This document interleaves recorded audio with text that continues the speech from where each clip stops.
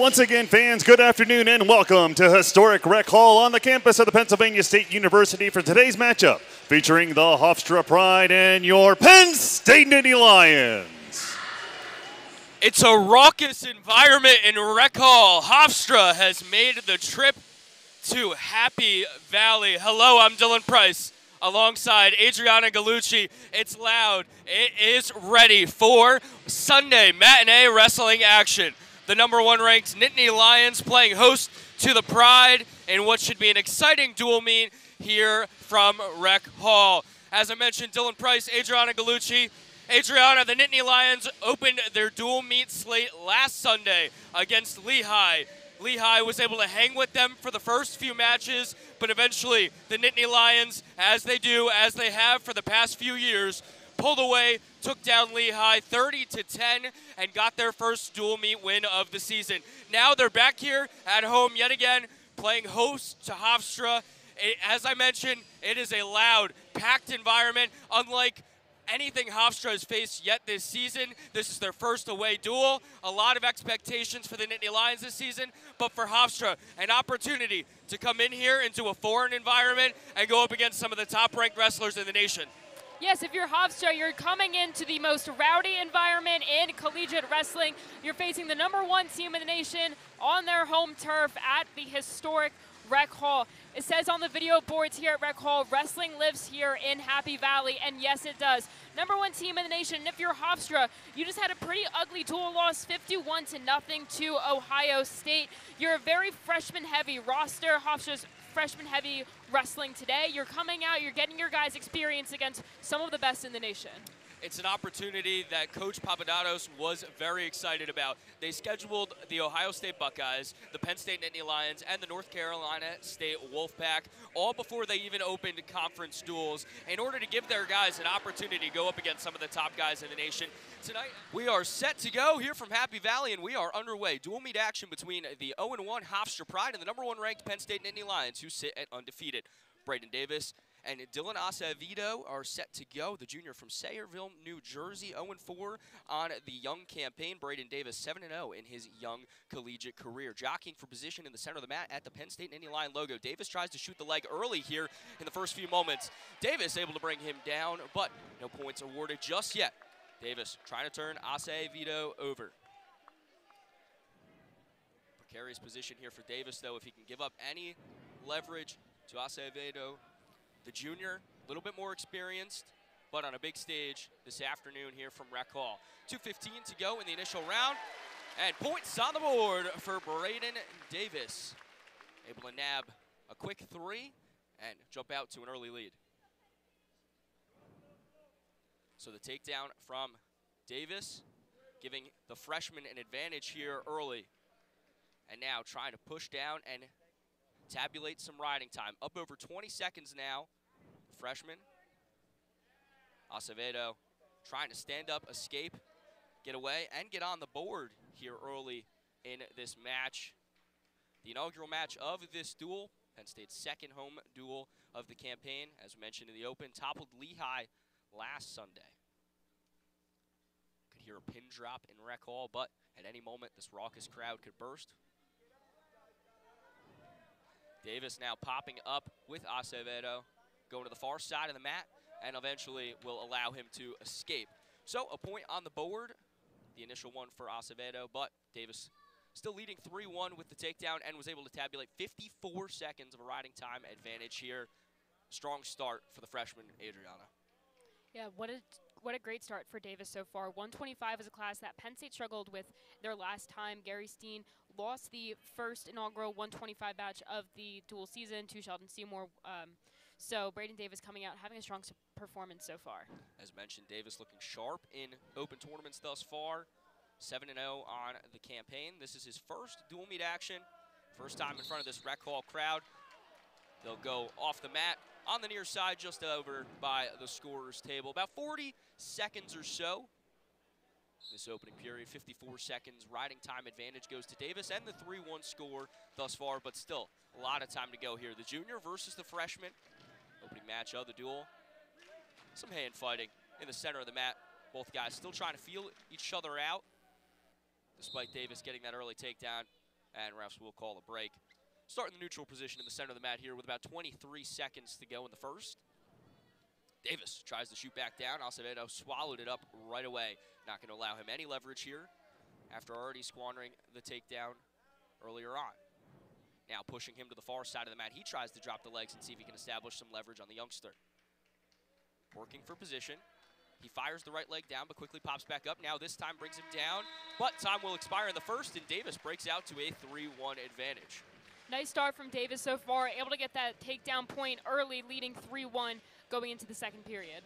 Davis sitting at 28 in the intermat rankings right now at 125. Hasn't broken into that top 25 yet, but a win in his first dual action also would take him to 8-0 and likely start bringing him into that conversation.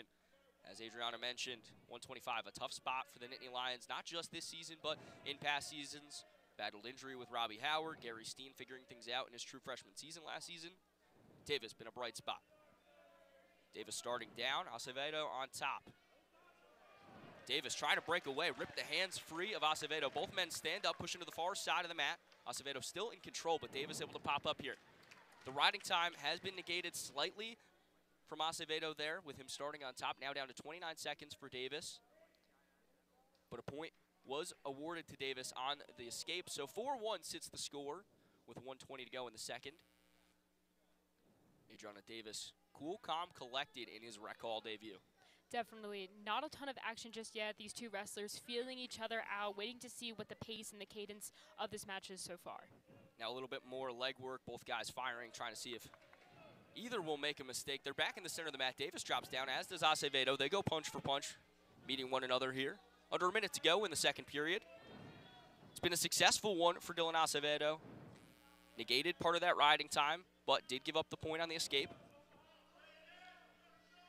Acevedo looked to shoot down for just a moment. Student Athlete Advisory Committee team rep. Also highly stouted academic.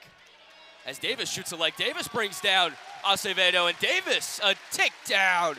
The youngster making his mark in his rec hall debut. He leads 7-1 with under 30 seconds to go in the second.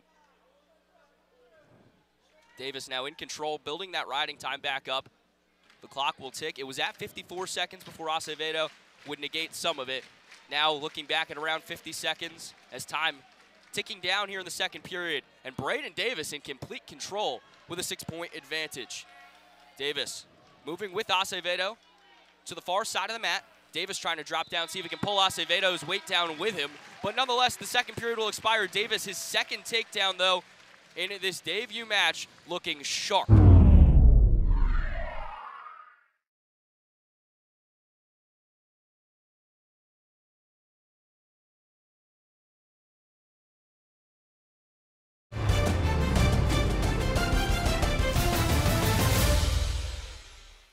Sharp is the word to describe Braden Davis. Again, rec hall debut. He leads 7-1. He has 2 takedowns already. What a great performance from Braden Davis thus far. Of course, if this is the first college wrestling you've watched in this campaign, what are you doing? You got to check it out. This has already been a hot season thus far. A lot of top-ranked teams, a lot of top-ranked action. But one of the biggest changes this year, all takedowns now 3 points. NCAA saying it was done to reward risk-taking and offensive action. Well, the youngster's been taking some risks, and he's been rewarded. 2 takedowns and an escape have him up at a 7-1 advantage in the final period. He'll start on top. Acevedo will have an opportunity to try to grab the escape here. But for Davis, the opportunity to build his riding time. Up over a minute now. 6-point advantage. Trying to work towards possibly even a major decision and see if Penn State can nab a bonus here in this inaugural match. Davis in control on top in the center of the mat. Acevedo pops up. Davis will pop up with him. Davis looked like he was going to try to shoot the leg. And now bringing down Acevedo. Not enough for the takedown, but just enough to put Acevedo back in his place and establish a little bit more ground game for Davis. Davis continuing to milk the riding time. Now at around a minute and 40 seconds and counting. A minute 21 to go in the bout. Davis leading by 6. Penn State sitting a few starters. We'll talk about it in a few. Bo Bartlett, Greg Kirkfleet projected amongst them as Acevedo nabs the escape. The freshman getting an early win and nabbing some points for Penn State would be big in terms of overall dual meet control. Under a minute to go in the inaugural bout of the afternoon. So glad you could join us here on Big Ten Plus.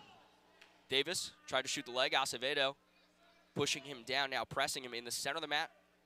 right by the right side of that green lion logo. Minute and 52 seconds, the riding time advantage for Davis. The point will go over to him as the refs go for a break. We'll start neutral to center the bout. 38 seconds to go in the bout. As it would stand, Davis would nab the point. See if he tries to go for a takedown here and maybe make it a major. But he leads 7-2, would nab the decision if things stand. Acevedo, we'll see if he gets risky here. The junior trailing by 5. Under 20 seconds to go in the opening match. Both guys standing, just maintaining position. Davis tries to shoot. Things getting fired in the final seconds, and Davis nabbing a takedown. And now in major decision territory, we'll just let time tick away. Braden Davis, his Rec Hall debut, punctuated with a major decision victory over Dylan Acevedo. Man, I don't know if you can ask for a better Rec Hall debut. The crowd was into it. The crowd loved it. 2 takedowns from Braden Davis and then the major decision. What a great performance from the youngster. So Penn State will break out to a big lead.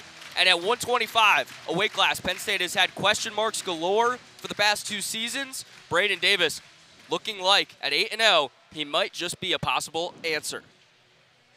Adriana going through that a little bit more here.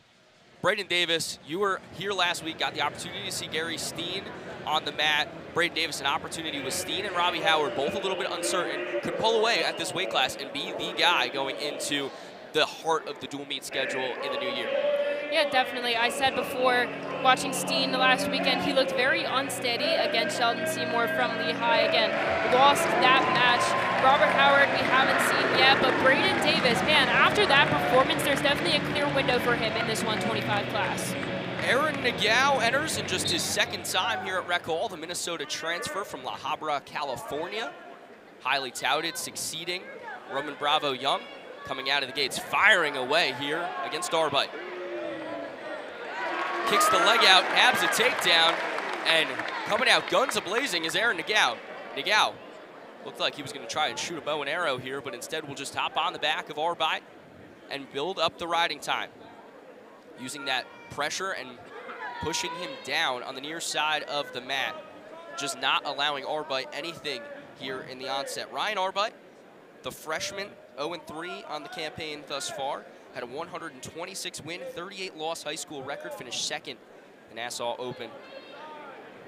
Talented youngster amongst a crowd of very, very good freshmen for Hofstra who are all getting the opportunity to go up against some top-ranked competition. Nagao, amongst the very best, sits at number 4 at 133. 4-1 record on the campaign for him, just 1 loss. Lost to Ryan Crookham.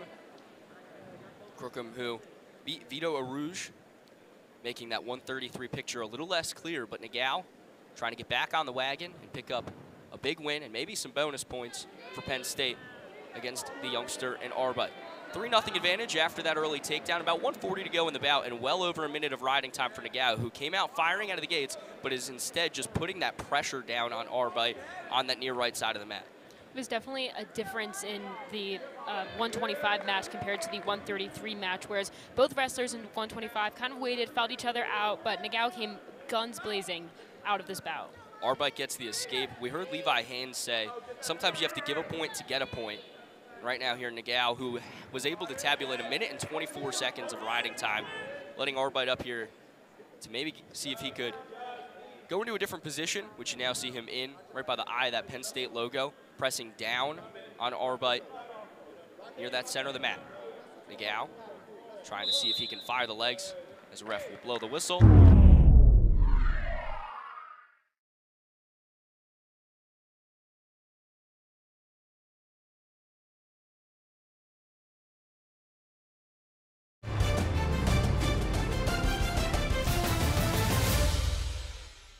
And set them back into neutral position in the center of the mat. About less than a minute to go in the opening period of this bout at 133. Aaron Nagao, though, in complete control, leading 3-1. Both guys sticking a hand out here, jockeying for position. Nagao tries to shoot the leg. Nagao bringing him down. Now Nagao moving forward. Nagao able to get a takedown, and that was a pretty one. Just clean and in control is Aaron Nagao in the onset of the contest. Well over a minute and a half of riding time here and under 30 seconds to go in the first round. A dominant, controlled opening round from Nagao, who adds another takedown here. And will now just press down on Arbite and see if he'll just let time expire here in the first period. 9-2, the advantage for Nagao. Arbite was able to nab a point with a quick pull away. Once again, given those points to get those points. Time expires in the first period, and Nagao comes out guns a-blazing. 9-2 his advantage. Just a clean performance from Nagao all around, coming in hot into this match, and then 3 clean takeouts to smooth out the first period. The top game for Aaron Nagao has been lauded. It's superb, but instead he'll just let Arbite go away here, grab the escape. 9-3, now the score, but Nagao trying to shoot that left leg of Arbite. He pops up. He's got Arbite in a precarious position. Now kicks that right leg out, and that's another takedown for Nagao. Now a 9-point advantage in major decision territory. Have to wonder if Nagao will start pressing towards a possible tech or a pin as they get pushed out on the left side of the mat. An opportunity for Arbite to catch his breath. The freshman getting huge experience against the top 5 ranked wrestler at 133, but thus far not been able to put up a ton of a fight against Nagao. Valiant effort, though, as he jockeys for position on the far side of the mat. Looked like he might have had an advantage there and was able to grab Nagao's head for a second, but Nagao swoops his leg out from under him, presses down, and gets another takedown. 15-4 now, the advantage, 11 points here. And with a minute and 15 to go in the second period, Nagao approaching tech fall territory. And Adriana, another note here as Arbite nabs an escape and trims the deficit to 10. 2 minutes and 29 seconds. Astounding total of riding time here from Nagao, who now gets another takedown. 13-point advantage for Nagao. He might be trying to put this one to a close in period 2. And he might be successful doing so, the way that this is going. You hit the nail on the head. Pressing down, and once again lets Arbite escape. Under a minute to go into this second period. And that'll be all she wrote.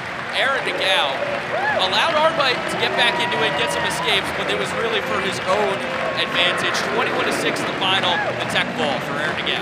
What a dominant performance from Aaron Nagao. Total 180 from his performance last weekend against Lehigh. He was in control the entire match. And again, you and I both spoke to Levi Haynes last week. He said sometimes you got to give up points to score points. That's exactly what Nagao did, and is able to put Penn State further up on the board. Nagao would come out in complete control, dominate the match, control the match, and win 21-6. So Penn State, they get a tech fall from Nagao, a major decision from the youngster and Braden Davis, and they have a 9-point advantage over Hofstra here through just 2 weight classes. An opportunity for Penn State to put themselves in control in the onset. And now we get to see 2 more unproven commodities. You'll see David Evans here at 141, filling in for Bo Bartlett. Last year in his sophomore year, 11-4, was a solid number 2 at 141. Could be looking to be maybe the future at 141 with Bartlett in his senior season. Now the junior Evans, Pennsylvania native, had 3 pins in a major last year. What are you looking for from Evans here at 141? I think if you're in the 141 class and Bo Bartlett is the top guy, and you know that there's a possibility you get to take over for that weight class in the next seasons, you have to be on top of your game. Bo Bartlett, one of the most accomplished wrestlers on this Penn State roster right now. You know what you're up against. You know who people are comparing you to. You need to come out. You need to be your own person. So I'm excited to see David Evans.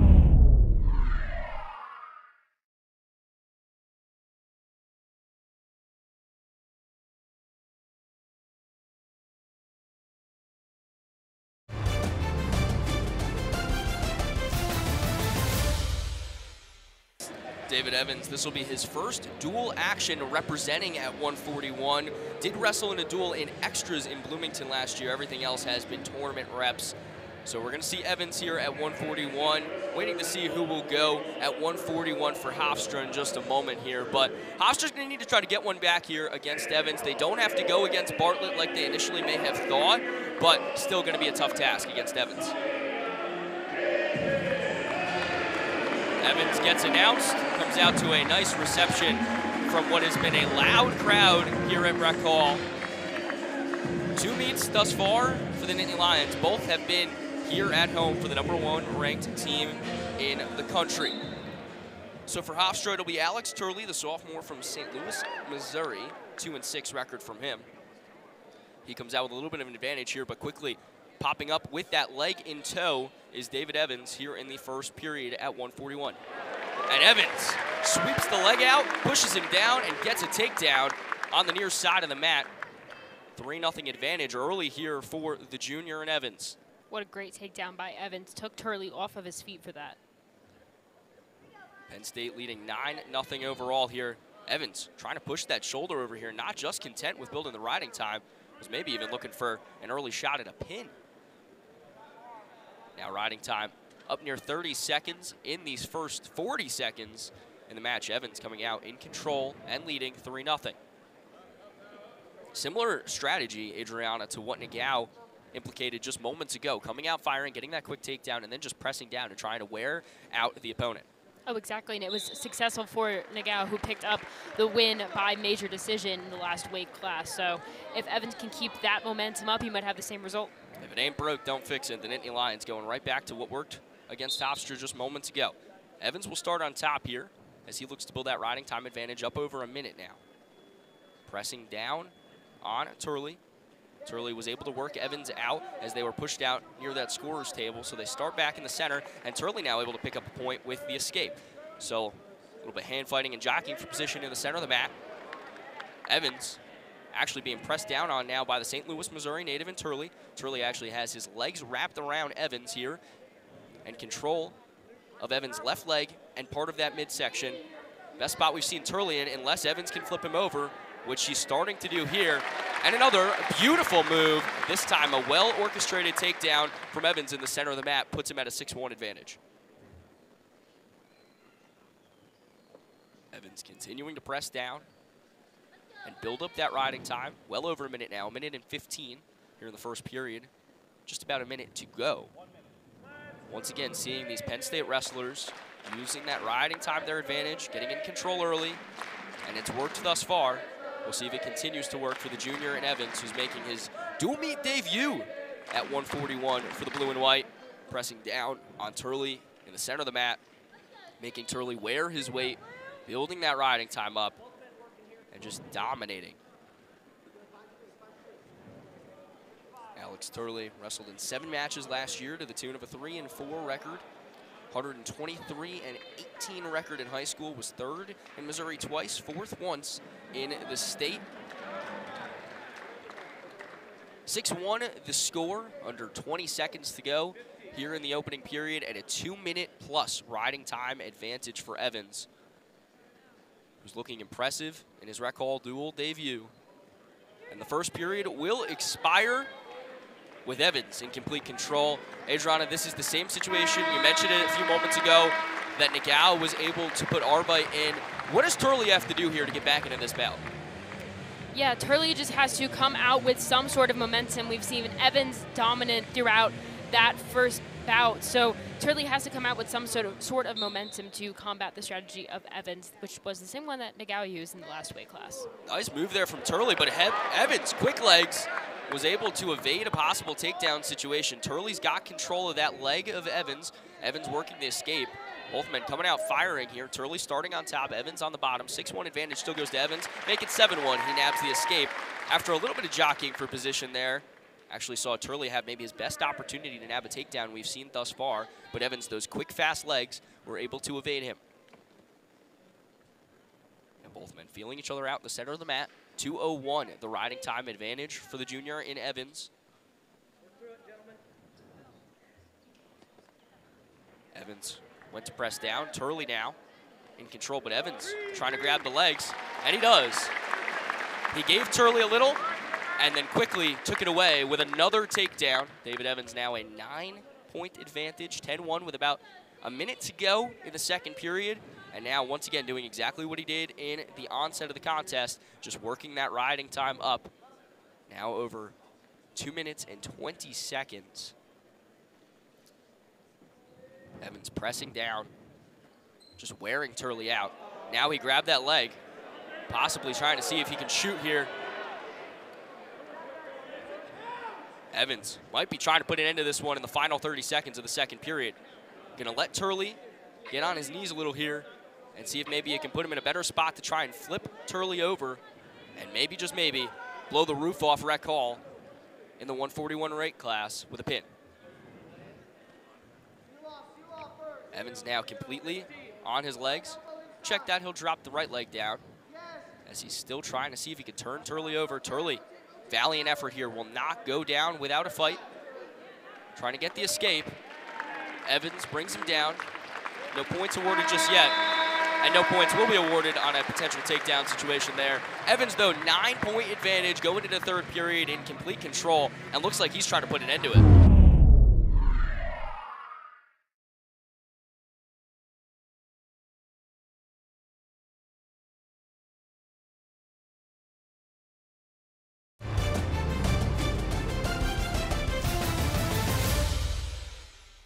What a great effort by Evans towards the ends of that there. He had one arm hooked around Turley's leg, had the other arm trying to go for the shoulder, looking to see if he could end this one early, but we'll see what happens in the third. Evans starts on top, will allow Turley to evade him. So Turley gets the escape, gets the point, 10-2. Evans wants more, though. Evans has that leg in tow, brings down Turley for just a moment, but Turley now able to grab that lower body of Evans and now try to wrap his leg around here and see if he can get some points and possibly flip Evans over and maybe get a takedown. But Evans pops up. He's wearing Turley like a backpack and now quickly grabs that leg of Turley. And now Turley, who was just in control for just a moment, finds himself in another precarious position and tees up a takedown for David Evans. Beautiful maneuver from Evans there. Just like a takedown a few moments ago. Gave Turley a little and then quickly took it away. Turley tries to shoot the leg here, starting to approach desperation mode in the final 60 seconds, trailing by 10 points. Evans sweeps that leg out from under Turley again, grabs it, and then just quickly puts him down. 13-point advantage over the St. Louis, Missouri native. Will allow Turley to get back up, get the escape, but Evans going for the gusto.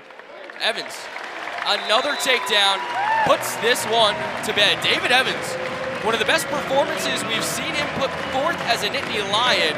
We mentioned what's going to happen at 141 next year. You don't want to look too far ahead with a world without Bo Bartlett, but David Evans making his case clear. He nabs a tech fall here in Rec Hall. As well, David Evans with over 3.5 minutes of riding time. Incredible performance from David Evans in front of this Rec Hall crowd. David Evans, 11-4 in his sophomore campaign, put forth a good one, but this was his first dual meet action at 141, and he begins his dual meet career here at Rec Hall, 1-0. So a nice win for Evans by tech fall. Another tech fall, back-to-back ones here. We saw Nagao get one. We saw Evans now get in on the action, and Penn State's lead continue to be built up. So we'll see Connor Pierce here at 149. Adriana, you and I had the opportunity to go to media this week. Shane Van Ness, it was gut-wrenching news for the Nittany Lions, out for the season at 149. Terrible news. Coach Cale Sanderson told both Dylan and I that they're going to be without Van Ness for the remainder with an undisclosed injury. But in the 149 class, we have Connor Pierce today, and I watched Tyler Kasak wrestle last weekend against Lehigh, and Kasak looked great in his Rec Hall debut. So even though being without Van Ness is a huge blow to the Nittany Lions, they still have two strong wrestlers in that class. Noah Tapia gets the go for Hofstra, the Moline, Illinois native. Mentioned he had a win over number 14, Jordan Williams of Oklahoma State at Cliff Keen Invitational just a short while ago. He's dangerous, but Connor Pierce getting the go here at 149. You mentioned Kasak. We're still going to see who gets the go at 149 for the remainder of the year for Penn State. Mentioned that Pierce will probably get some reps as the true 149er, with Kasak usually coming in around 141. He's got that leg of Tapia in complete control. He's had it for about the first 45 seconds or so of the match and counting, but still no points for either man thus far. Actually looking to see if he can grab that other leg. He's got the left leg now, trying to see if he can grab the right with his right arm and maybe see if he can swing Tapia down and nab an early takedown. Fans possibly seeing if they can get a stalling call here worked into by Tapia. Nothing coming yet. Tapia doing a great job using that upper body strength to evade Pierce, but now Pierce working him down and pressing that left shoulder. He's got the leg in control, now grabbing the headgear of Tapia, but Tapia, beautiful job here, wrapping his legs around and kicking out on Pierce, and actually now grabbing Pierce's leg. Refs will call a break, but Tapia valiant effort here in the first minute or half or so put forth against Pierce. Yeah, Tapia looking dominant so far in this match, as you said. The Cliff Keen Las Vegas Invitational, he was one of the only shining stars for Hofstra. He went 2 for 2 with a win over number 14 in the weight class, and coming out strong against Connor Pierce today at Rec Hall. Illinois state champion, two-time runner-up, went 52-1 last year in his senior season with a school record 40 pins. Adriana said he's a big fan of Kiss, trying to rock and roll all night into victory. Swings the left leg of Pierce here, and able to nab a takedown, and nearly pushing the shoulders over a Pierce. Tapia actually, with a 3-point advantage, was actually going for the gusto and trying to get the pin on the far side of the mat. Now pressing forward, he'll build a riding time advantage. First Hofstra wrestler this afternoon to get a takedown. As Adriana mentioned, one of the strongest points in this lineup, coming out 149 with Tapia. 14-0 the advantage for Penn State, but Tapia trying to get Hofstra on the board, pressing down on Pierce on that far side of the mat. Both men's legs in the air, wrapped around one another. Lower body has been key in this bout in this first period. Under 15 seconds to go. Pierce trying to just survive. Hofstra coaching staff actually looked like they were working for a stalling call here. And now 6-point advantage for Tapia. We've seen the Hofstra coaching staff be up and on their feet pretty much the entire time, but especially while Tapia has been wrestling, they've been up and active. The redshirt freshman in Connor Pierce, Erie, Pennsylvania native, 7-1 in open tournaments a year ago. The Harbor Creek High School rep put down by Tapia there, but the officials going to call for a moment here as going into a quick conversation with Coach Papadatos and this coaching staff.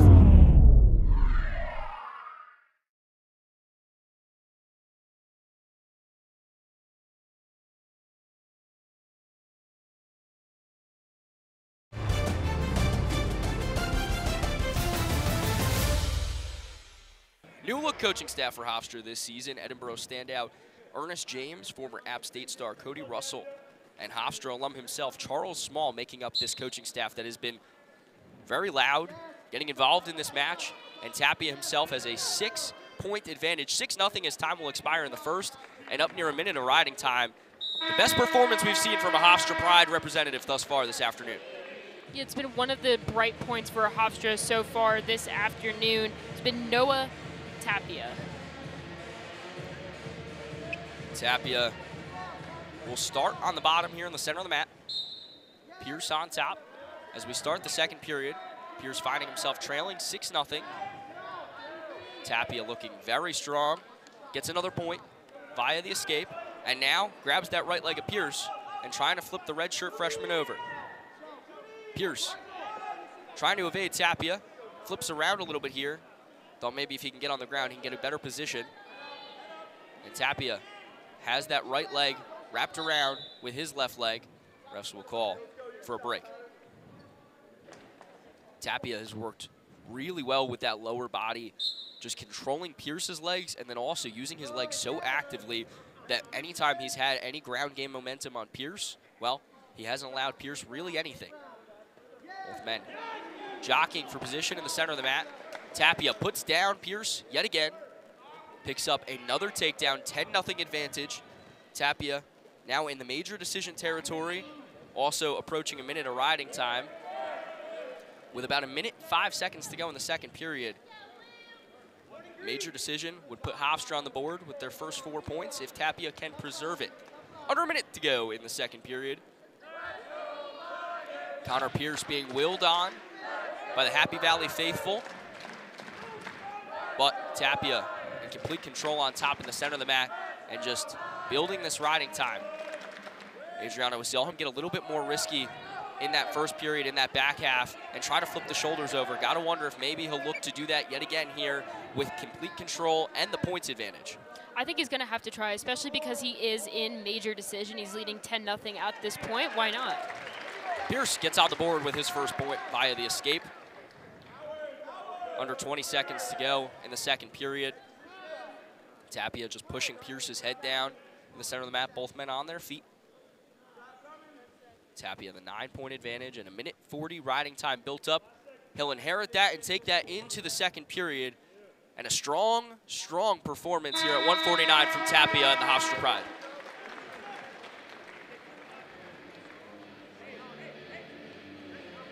So an opportunity for both men to take a beat.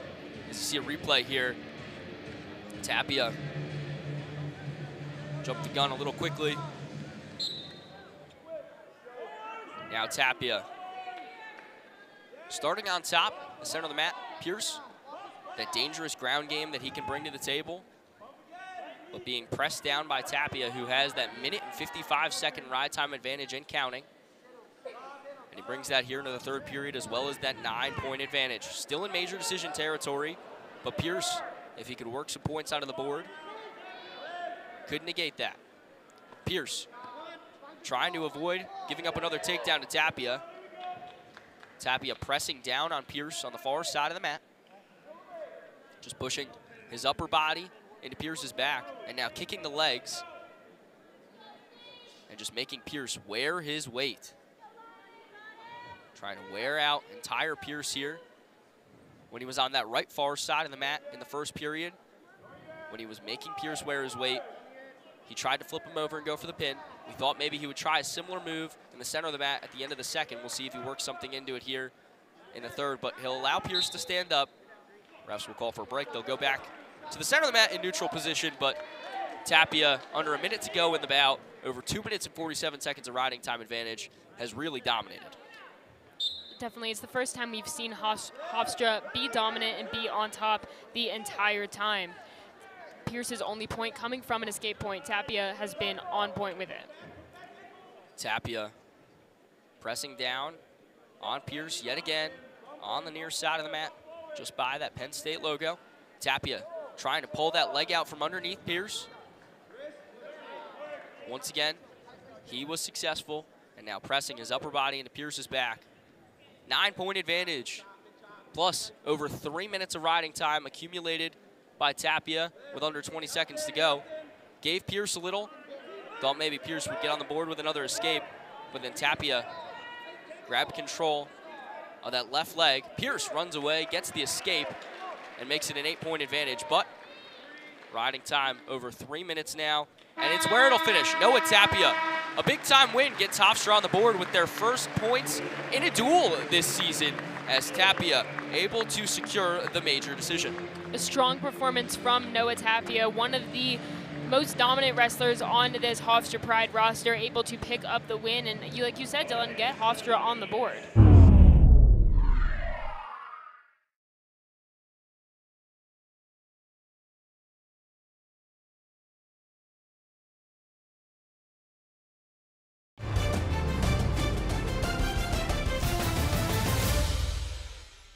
So Noah Tapia goes to 4-7 on his freshman campaign. A brilliant performance here tonight.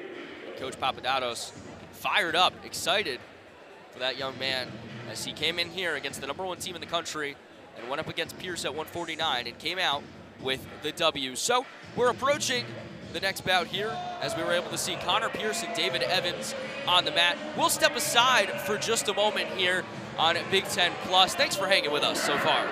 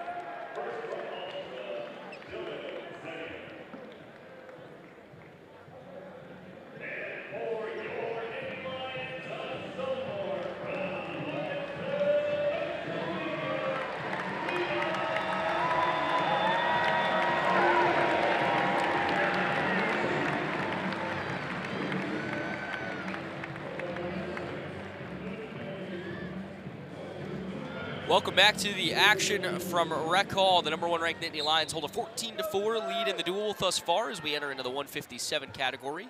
Levi Haynes, the top-ranked wrestler in the weight class, will tie it up with Zenian, the representative from Hofstra. Dylan Zenian, the Wyoming Seminary Prep High School product, Pennsylvania native, coming back to his home turf here.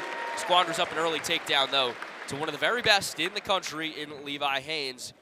This week, Adriana and I had the opportunity to talk to Levi and Coach Sanderson after Levi had a bit of a touch-and-go performance, but still came forth with a big victory against Lehigh in his inaugural bout of the season. Just said, getting back on the mat, getting back in action. Things were a little bit rusty. He had to knock that rust off, but coming out here with a quick takedown and looking like that Levi Haynes of old.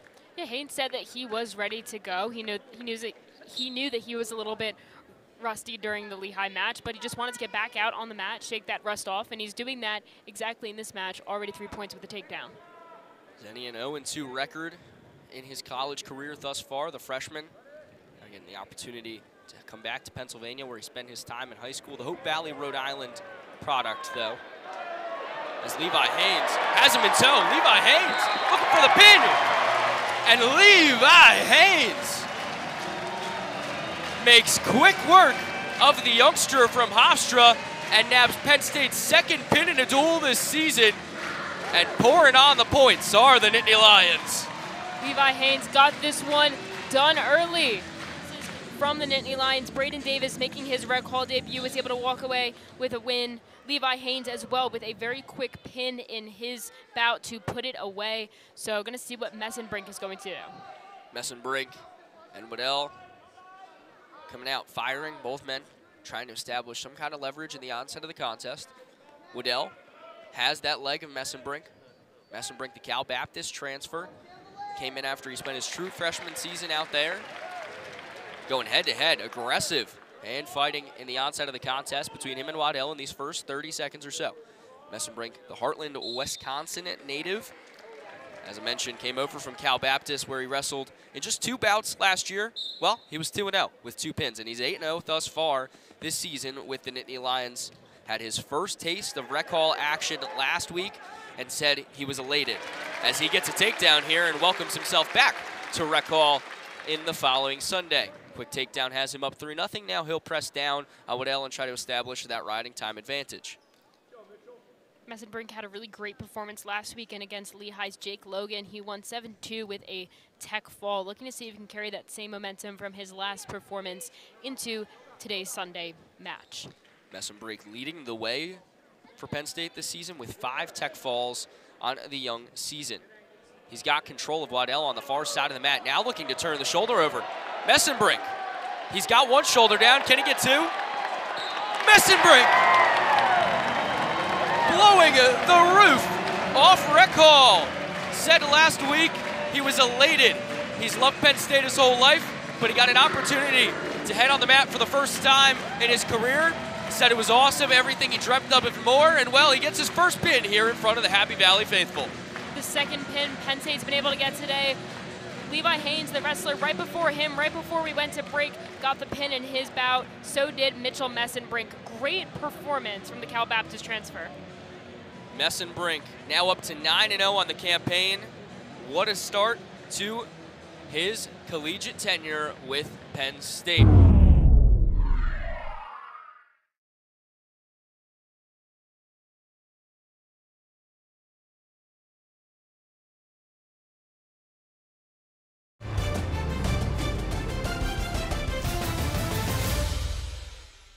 And now, we saw the new, now let's get ready to see the veteran, the old. Carter Starachi, with a lot on the line this evening. #1 ranked wrestler in the country in his weight class, 3-time national champion. And tonight, well, this afternoon, he seeks his 60th consecutive win in a head-to-head bout. And getting a warm reception from the Rec Hall crowd. Going up against him this afternoon, he will have a tough task. He'll go up against Eric Schindel. Schindel actually went up against Messenbrink, fell 19-3 by a tech fall at a journeyman. So he's gone up against the Penn State wrestler this season, but the junior has never faced Starachi at Rec Hall in this environment with a lot on the line for the Erie, PA native. one of the most beloved wrestlers in this Penn State program, Carter Starachi. Talked about him a little bit before on the broadcast. His accolades: 3-time All-American, 3-time NCAA champ, 2 times Big Ten champ, just to name the few. This crowd loves Starachi. Shindell, 77-39, wrestling in New York State action for the John F. Kennedy Cougars, the Merrick, New York native, going up against Starachi, who quickly gets a takedown. Starachi had that leg of Shindell. He'll let him step away for a moment on the far side of the mat. So Starachi doing what's been really the bread and butter for the blue and white this afternoon, coming out of the gates firing. And oh yeah, there's another takedown for Starachi. Starachi slides out, and we'll hear a whistle, head back to neutral position. Penn State now leading 26-4. Starachi the opportunity to get more bonus points here in this duel. Feeling out process with Shindell. Shindell able to put 2 points on the board thus far via escapes.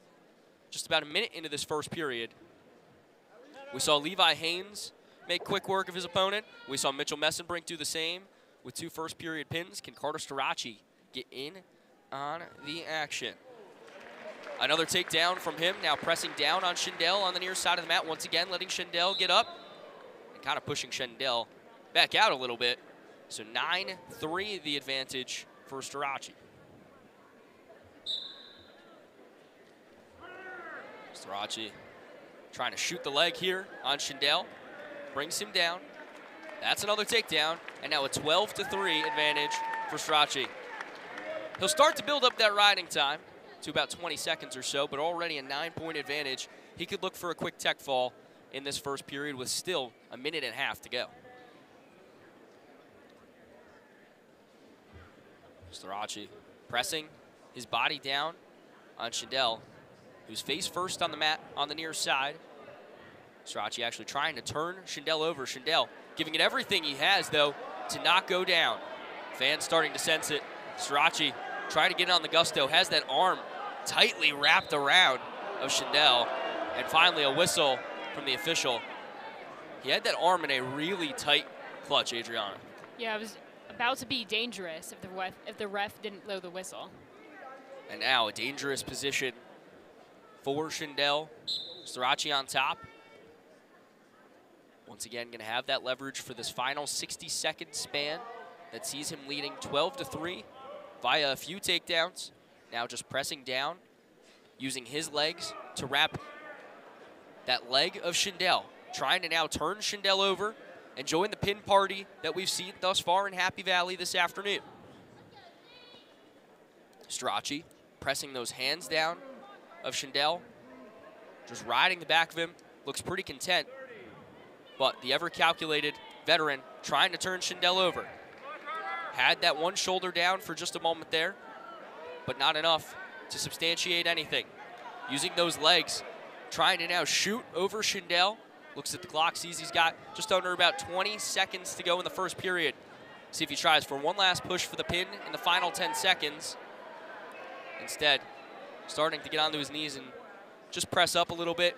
So time will expire in the first period, and honestly, it's a win for Shindell, who avoids being tech-falled in the first and avoids being pinfalled. But Carter Starachi doing what he's done best, really for his entire tenure for the blue and white, minus maybe a few glaring holes. Starachi has been perfect. Yeah, and a great effort by Shindell, too, is able to get on the board with 3 points, and you're facing the #1 wrestler in the nation in your weight class. So Shindell, with everything against him, has been looking strong so far. Starachi coming firing out of the gate yet again.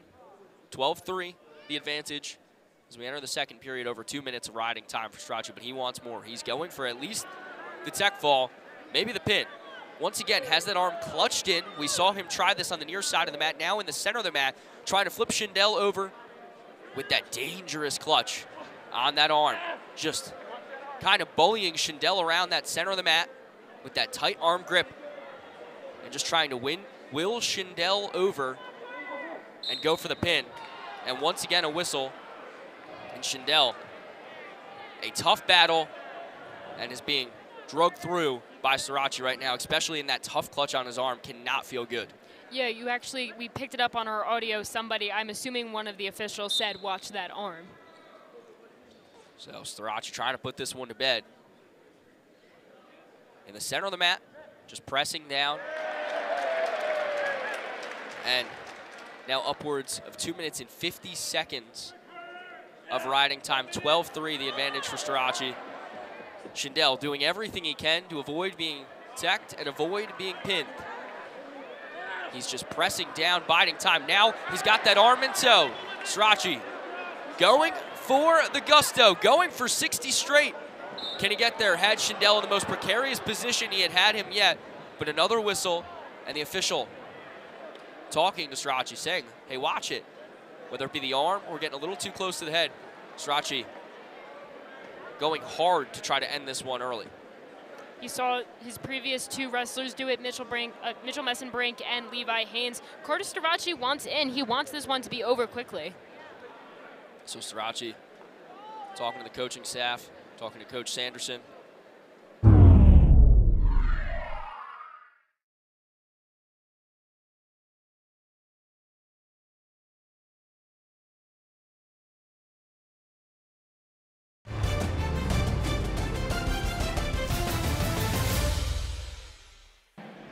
Really having some issues with his headgear and just trying to catch his breath and collect himself. Starace, that discipline, ever composed. You're hearing the crowd say some things, but Starace just calm, cool, and collected. That's what you have to be in wrestling. Starace, like you mentioned, a role model, has a really great mindset. 22-point advantage for the Nittany Lions overall, 26-4. We continue the action here in the second period. Starace not letting Schindel get away. Schindel trying to escape, trying to evade Starace. Fresh set of headgear and had that opportunity to take his breath. And Schindel goes out of bounds, and a point awarded to Carter Starace after he goes out on that far side of the mat. So a 10-point advantage, 3 minutes plus of riding time advantage. Can say that that point is now locked up in all likelihood, giving him about an 11-point advantage. Still close to that tech fall territory, but you know, he can taste blood in the water, would love the pin here. Schindel doing a great job, though, as Starace just pressing him down. Not giving Starace anything until nearly right there. You heard the gasps, you heard this place brewing, ready to erupt yet again, but saved by, well, the bounds. Going out there is Schindel, and with 12 seconds left, might have just saved himself from being pinned here in period 2.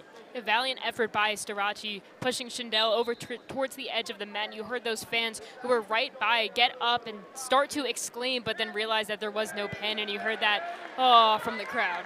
Another point awarded to Starace as Schindel goes out on that far side. Less than a second to go in period 2. Starace went from just pressing down and pressing that weight on his back. Now that he has riding time solidified, he's actually now just using his hands to push Schindel down and putting some of that weight from his upper body in, but not on the ground as much anymore. They'll reset the clock to 2 seconds to go here in period 2. Starace will start on top and just let time expire. So we'll have a third period here.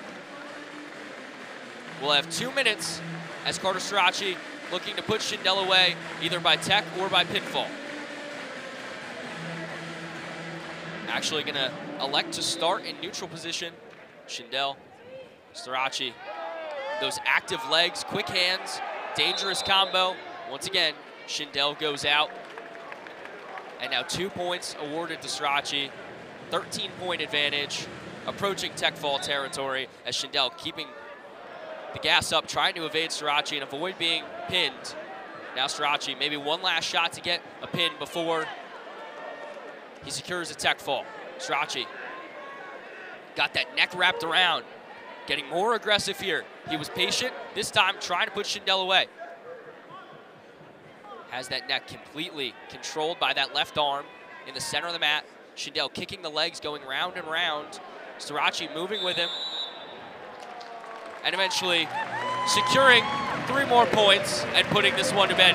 That makes it 60 straight for Carter Starace. The winner by tech fall gives it a large advantage for the Nittany Lions, securing 5 more points, making it 31-4. Starace was disciplined, took those opportunities, tried to get the pins, but eventually will just secure the tech fall win. All credit to Schindel for surviving. He's gassed over there, but he put up a heck of an effort against the #1 ranked wrestler at 174. Shindell definitely put up a fight, but it was all Carter Starace all day long. It's very hard to beat Starace, especially in his home environment.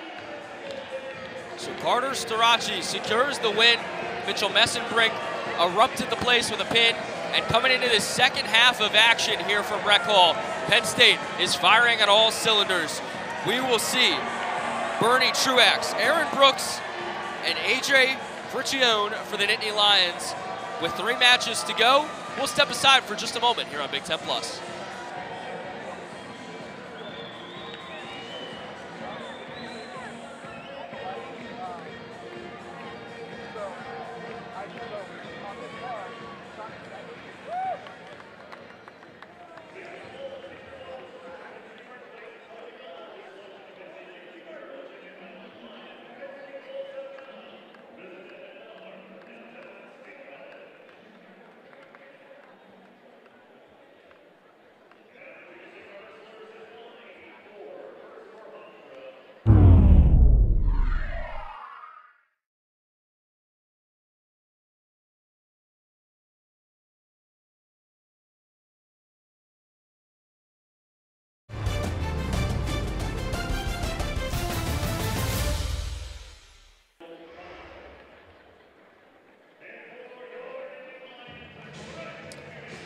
Penn State holding a huge advantage over the Hofstra Pride. Carter Starace securing his 60th straight win via tech fall. Mitchell Messenbrink, Levi Haynes, all of a pin, and everything has gone blue and white way for most of the contest. Dylan Price alongside Adriana Gallucci. It's been a controlled performance from the #1 ranked team in the nation as they host Hofstra. Noah Tapia, the only one to get on the board for the Pride this evening. Otherwise, it would be a flawless performance from the Nittany Lions. We'll see. Truax here in just his second performance in front of this Rec Hall crowd gets a quick takedown. He'll go up against Will Conlon, the Hoover, Alabama native with a 3-6 record. Another freshman being trotted out here by the Pride. Truax, another transfer from Cal Poly, had his first taste of the Rec Hall environment last Sunday when he put forth a dominant win in front of this crowd. 3-1 as Conlon able to tack on a point by an escape, but then Truax puts 3 more on the board via a takedown. 19-4 tech fall with 5 takedowns scored and over 3 minutes of riding time for Bernie Truax, the Oceanside, California native, in his home debut. 4-0 record on the campaign for the graduate transfer. In his career at Cal Poly, he was a 3-time All-American and 2-time Pac-12 champ, so taking these accolades over to Happy Valley. Conlon nabs an escape, so 6-2 the score as Truax trying to grab that lower body. Credit to Conlon, who has the lower body of Truax and not giving him too much leverage here, but Truax able to push him down for the takedown. 9-2 now, the advantage extended to by the veteran. About 1:40 to go here in the onset at 184. About 30 seconds and counting of riding time now being built up here by Truax. Said, similar to Messenbrink, how excited he was to come to Penn State and experience the energy, which he said is unlike anything other and is so different. And maybe trying to erupt this place just like his fellow transfer Messenbrink did with a pin a little bit earlier. He's got a shoulder down. Can he get 2? Truax, the pin and the win. Bernie Truax, just like his fellow transfer Mitchell Messenbrink, tabs a pin, the 3rd for the Nittany Lions on the afternoon, and Penn State dominating and in complete control. Truax, Messenbrink, and Haynes sending this place into a frenzy. 3 pins on the day for the Nittany Lions, and Truax said, let's get this one done early. Truax, Haynes, and Messenbrink, as Adriana mentioned, all 3 getting pins. All 3 getting pins in the first period. Dominant performances from 2 of the transfers and 1 of the returners. And Cale Sanderson has to be happy with the performance put forth by his guys this afternoon. Bernie Truax was just talking about that energy that he was so excited to experience despite being a 2-time Pac-12 champion, getting his first taste of a Big Ten wrestling environment here in Happy Valley where he is on the home side.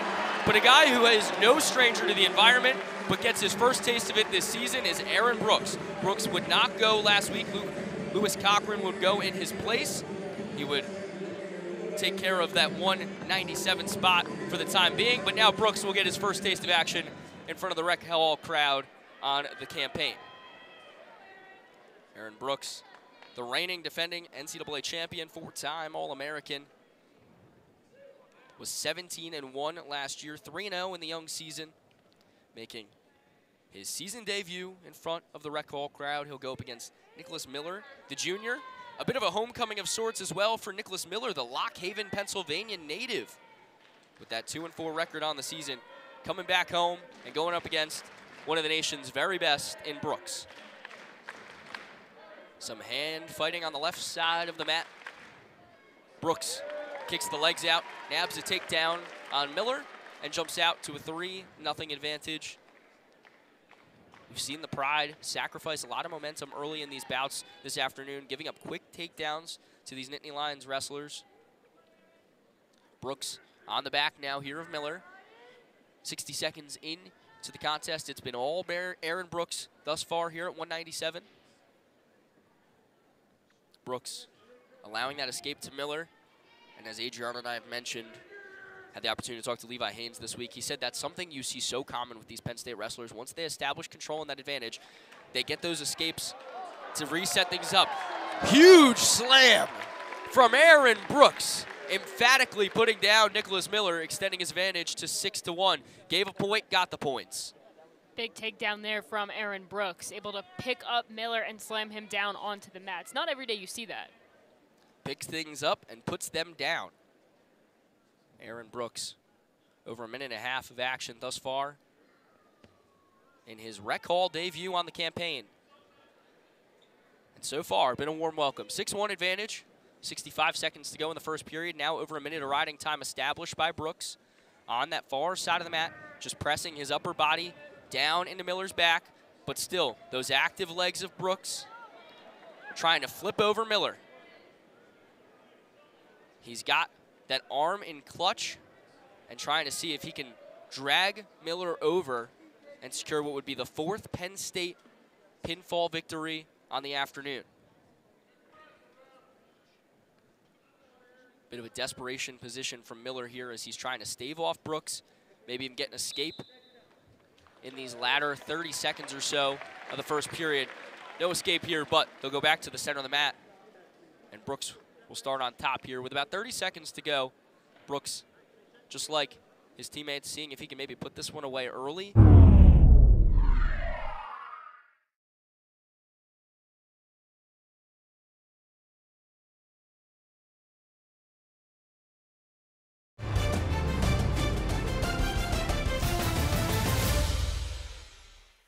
But Miller, the Lock Haven native, trying to survive in his return to Pennsylvania. Under 20 seconds to go here in the opening period. Brooks allows Miller to reposition a little bit here, but just making Miller wear his weight as he tries to get up and get that escape. Now on the near side, near the scorer's table, Brooks, they're working towards that out-of-bounds mark. They eventually do go out, but Brooks was just kind of taking Miller for the ride with him there. Aaron Brooks will have 2 seconds here, kind of similar to what Carter Strach did in the second period of his contest. Just going to let that last seconds tick off the clock, but Aaron Brooks coming out firing early, 6-1 advantage. A great performance from Aaron Brooks so far. Some of his accolades: he's a 4-time All-American. He's a Big Ten champion. He won Big Ten Freshman of the Year during his first year, and he's also a 2023 NCAA champion. So, like Starachi, he's one of those beloved wrestlers here at Penn State. Brooks, a veteran, as we've talked about, some of the fresh faces on this squad. He's been here a while, but still, nothing like performing at home. One of the biggest things he's emphasized in this campaign, and shoots the leg, gets a quick takedown, and extends the advantage to 9-1. Gonna let Miller pop back up, get the escape. And now, see if in this second period, where he's established over 2 minutes of riding time, he might be able to secure a tech or a pin and put this one to bed. Brooks hand fighting with Miller. Miller will drop down now. Brooks will match him punch for punch. And Brooks brings him down again for another takedown. 10-point advantage. Now try to use that lower body with that upper body in tow and see if he can flip the shoulder over. At the very least, get some points for an ear fall, but maybe, just maybe, join the pin party in Happy Valley. He's got that shoulder pressed down now. Brooks using that active lower body, trying to turn him over. Give Miller all the credit in the world. He is staving him off thus far. But finally, Aaron Brooks puts this one to bed. Aaron Brooks, in his season debut in front of the Rec Hall crowd, secures Penn State's 4th pin of the contest, putting down Nicholas Miller with a big win in front of the home crowd. Great performance by Aaron Brooks, able to win by pinfall. And again, all the credit in the world to Miller and the rest of the Hofstra Pride. They have been going up against the #1 team in the nation on an away turf, one of the rowdiest environments in collegiate wrestling. They've been doing a great job staving off these Penn State wrestlers, but not enough to get the wins. One more bout to go at the heavyweight level, coming in just a few moments. Still unsure if Hofstra will bring out number 21 ranked Keaton Kluver or Danny Church, the Erie, Pennsylvania native. We might be able to see another Pennsylvanian on display this afternoon, but for the Nittany Lions, it'll be AJ Friccione, the freshman from Duria, Pennsylvania, had 108 wins in his high school career. Talented heavyweight, one of the guys who will be the fabric of the future, and Greg Kirkfleet, one of the very best in the heavyweight division for these past 4 years, will get a bit of a rest today in front of the home crowd in a match and a duel that's already really been put away for Penn State. 43-4 the advantage. 4 pinfalls, 3 tech falls, and a major decision, and I don't know, a partridge in a pear tree too. Penn State has been performing very well this afternoon. Hofstra getting 4 points on the board via the major decision, as you see that graphic on your screen. That was tabulated by Noah Tapia. Adriana, 1 match to go, but for the Penn State crowd, not a lot going home. They want to stay and see if they can witness one more pinfall maybe, or just some more great wrestling action. We're going to have to see Penn State starting AJ Friccione in place of Greg Kirkfleet. We saw Kirkfleet last weekend against Lehigh. He won with a major decision. So as you said, Dylan, giving Kirkfleet some time off, going to start Friccione, who went to Bergen Catholic, 4-time New Jersey State qualifier, though he is a Pennsylvania native, so a little bit of a homecoming for Friccione as well. And then we're going to see who Hofstra is going to start, but Penn State crowd hoping for one more pinfall or one more great win. Adriana, Hofstra's coach Papadopoulos talking after that Ohio State loss about the fact that they scheduled Penn State, they scheduled Ohio State, and they scheduled NC State with intent. They wanted to give their guys some top-level competition to help them acclimate into that EIWA competition in this latter part of the season. Still a lot of time left. This is just the second duel of the season for both sides, but they've got a long ways till EIWA duels, but you get the opportunity to go up against Penn State on their turf, practice in the Lorenzo Wrestling Complex yesterday. This is all about the experience for Hofstra. Coach Papadopoulos will trot out Keaton Kluver, the number 21 ranked wrestler in the nation at heavyweight, and the lone ranked wrestler for Hofstra. He'll go up against Friccione, the Duria, Pennsylvania native. Underway here on the far side of the mat. Both big men jockeying for position. The graduate from Wisconsin, a 3-1 record for Kluver on the young season. Spent the beginning part of his career at UNC, then at Minnesota. Kluver 2-2 last year, academic all Big Ten, as they go from far side to the near side of the mat. And eventually go out of bounds. No points either way thus far in this big man clash between Friccione and Kluver. As we mentioned, Friccione getting an opportunity to go up against a top heavyweight here. The youngster, not seen a ton of action yet. Kluver here, working against the youngster, grabbing that right leg and pushing down now with the weight of Friccione. But Friccione able to grab that upper body of Kluver on that left side of the mat and press down on Kluver. Now Friccione in a very nice spot here, had Kluver in control for a moment there, but Kluver able to get the takedown and reverse it. Kluver now making Friccione wear his weight in a big way. starting to establish that riding time. Upwards of 15 seconds tabulated by Kluver in this final match of what has been a terrific, terrific afternoon of action. Friccione gets on the board with a point. 3-1, your score. Adriana, what does Friccione have to do here against the ever-dangerous veteran in Kluver to maybe pull off the unthinkable and send the fans home maybe even happier than they already are? Again, Kluver is such a great wrestler. He's 21 in the nation in the heavyweight class. If you're Friccione, you have to come out here in front of this Penn State crowd and you really have to give it your all. Even though you're behind right now, you still have periods to go. So a whistle as both men go out of bounds on that right side of the mat. Back in the center with about 70 seconds to go in this heavyweight clash, punctuating what has been a fun day of wrestling here from Happy Valley. So glad you could hang with us and make us a part of your Sunday afternoon. Friccione making his debut here in front of the Rec Hall faithful against the top-ranked Kluver, one of the very best in the nation. Kluver able to score another takedown, now making Friccione wear down with that weight, just pressing down all of his upper body onto Friccione's back in the center by the Penn State logo. 6-1 your score with under 30 seconds to go in the first period and nearing a minute of riding time tabulated by Kluver. 43-4, the dual advantage for Penn State. They've got the win secured. They'll go to 2-0, but Hofstra and Kluver trying to get their second win of the afternoon.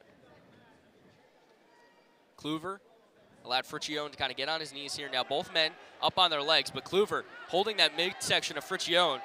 Friccione stumbling a little bit, but escapes nonetheless. Time expires, and Friccione lost his footing, gets the escape.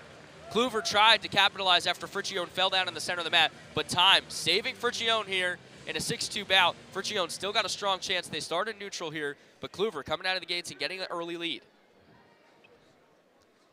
Seeing Kluver be just the second representative of the Pride this afternoon to get a takedown. Tapia the other. It's worked well for the Pride when they do get the takedowns, with Tapia being the lone winner in this afternoon. Kind of just swerving around Friccione there, whips him down for another takedown. 9-2 advantage, 7 points. The deficit for Friccione as Kluver doing a terrific job. He established dominance early against the freshman in his first bout. And now just pressing down on Friccione's upper body. Tried to turn Friccione over, but Friccione rolls away. Beautiful escape from the freshman. And can take a sigh of relief as nearly had both shoulders down there for a moment. But the risky maneuver pays off and Friccione survives. Great last-minute escape points from Friccione. We saw one at the end of the first period and just another great one right there. Kluver pushing down Friccione again. Make that another takedown. 9-point advantage now for Kluver. On that right side of the mat, under a minute to go in this second period and nearing 2 minutes of riding time accumulated by Kluver. Kluver just pressing down on Friccione again as the crowd trying to will the freshman on. 108 wins in his high school career for Friccione. Helped lead his team to the New Jersey State team title in 2022. He was a 4-time state qualifier, talented freshman, but Kluver, the graduate, the veteran, puts him to bed. So Keaton Kluver getting some moral points, getting something to take forward, and getting a win over Friccione here on the road. Keaton Kluver has his hand raised, but the win will go to Penn State as he gets a pinfall victory. Just one of 2 victors for Hofstra this afternoon. Noah Tapia, Keaton Kluver getting the win column, but everybody else on Penn State coming out victorious. 4 pins, incredible performance, incredible afternoon.